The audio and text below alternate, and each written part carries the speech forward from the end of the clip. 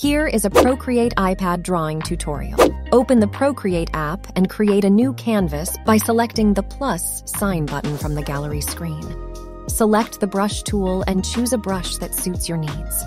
Begin sketching out the basic elements of your landscape, such as the horizon line, mountains, trees, and clouds.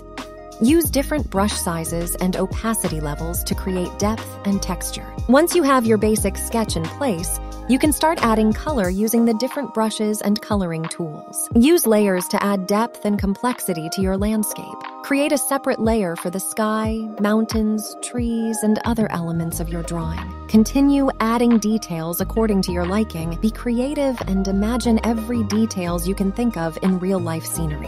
When you're finished, you can export your drawing as a JPEG or PNG file to share or print. That's it!